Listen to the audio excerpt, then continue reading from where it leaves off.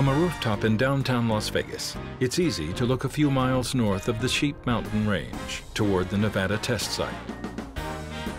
Between 1950 and 1960, the city's population grew by 161% to 250,000. Many people were drawn by the explosion in the casino industry, and tourists flocked to the city for another type of explosion, the nuclear kind.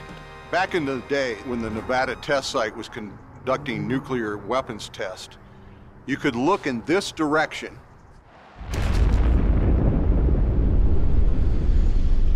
and you could actually see the remnants of a nuclear cloud, a mushroom cloud, orange glow in the sky.